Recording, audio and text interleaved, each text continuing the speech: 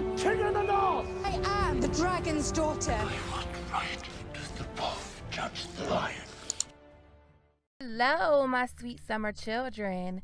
Today is Targaryen week, day 5, and this isn't the original video I had planned for today, but y'all came through with the juice for the long night in the comments, and I couldn't hold it in anymore.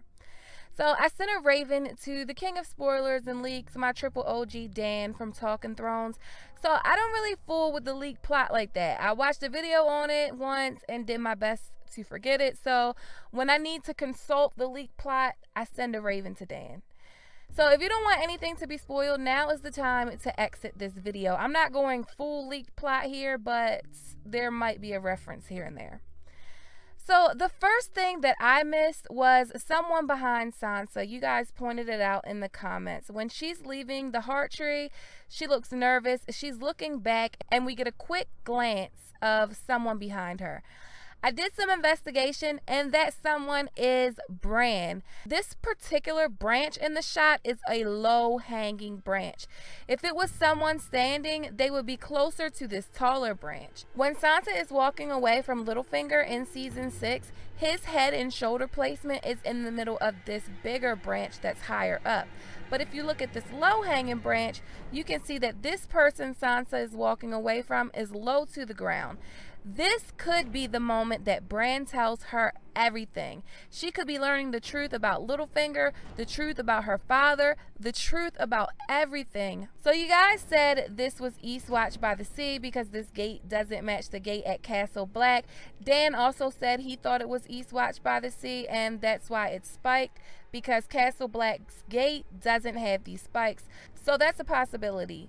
The gate Bran and Mira are at is definitely Castle Black, which is the fastest way for him to get to Winterfell. The scene in King's Landing is most definitely Euron's arrival into King's Landing.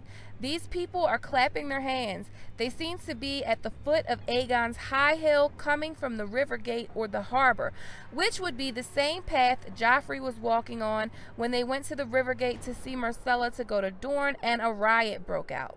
In this leaked photo with Euron bringing the Sand Snakes and Yara into King's Landing, you can also see people clapping as well, so I'm sure this is that moment. At first glance when I saw Arya, I thought she was looking at Winterfell, but now I don't think so. If this was Winterfell or even in the north, then these treetops should be covered in snow. So she's probably still in the Riverlands, and this could be when she's leaving the twins and maybe seeing an inn that she remembers being at. It could be the inn where everything transpired with Lady, Joffrey, Nymeria, and Sansa. And this was her first taste of winter. Ned talks with her about winter and the lone wolf dying, which is referenced in the trailer, and he tells her they got a taste of it on the Trident. And this could be what she's remembering, because on her face it just looks like she's overcome with emotion. So Jaime is definitely at Highgarden. This dead guy on the battlements is dressed in light blue. If you look at Mance and Olenna, or just the Tyrells in general, they wear a lot of light blue. So if Jaime is on the battlements, he has taken Highgarden. In a video I did a long time ago, I talked about how Tyrion was being Land the Clever and how Land the Clever snuck into Casterly Rock. I think Tyrion is going to do the same thing, because Tyrion was in charge of all the drains and sewage systems of Casterly Rock when he was younger, so he knows all the secrets. I've said this a long time ago, but I think that's what's going to happen. We get this shot of Grey Worm with this crack in the rock. This should be Casterly Rock, and this should be how they will enter. I'm sure this is Grey Worm because he has a different, more ornament uniform than the rest of the Unsullied, and you can get a quick glance of the dragon brooch or something silver right here. I do think they will sneak in Casterly Rock. As I've said before, when they get in, there's a guard already dead, and Unsullied are opening the doors to more Unsullied. So it's also similar to the way Dany kind of took Young Kai.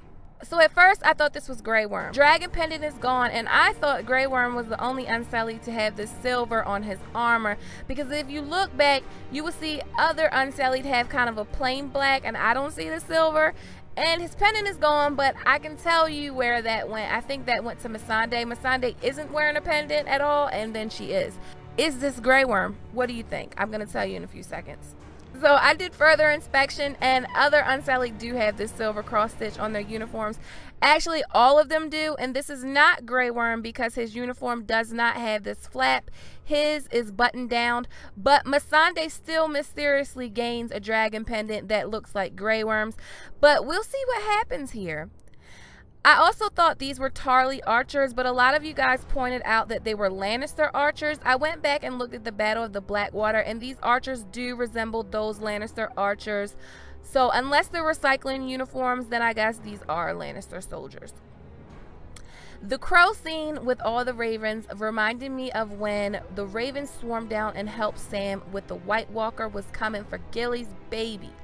You guys pointed out how the eye changes, and the eye definitely does change from black to white. So this raven is definitely being warged. I think it's being warged by Bran. In the books, there are children of the forest inside some of the ravens, so Bran could be warging them all, or he could have ally greenseers in the children of the forest. Another comment I got a lot was about Daenerys being on Drogon's back, and yes, I do see her now, and yes, I do think she is intimidating Jon with Drogon, and she won't be pleased by the results. A lot of people were telling me that this dragon is Viserion, and I don't agree. I think it's this shot of Drogon from another angle, and it looks like Daenerys on the back of him. Daenerys should not be able to ride Viserion. A dragon rider can only ride one mount. She can only ever ride Drogon. She would never be able to ride Viserion or Rhaegal.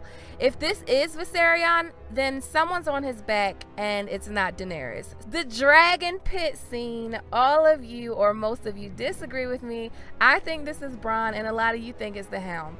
We do know the Hound, Bronn, and a lot of the main cast were filming near this scene.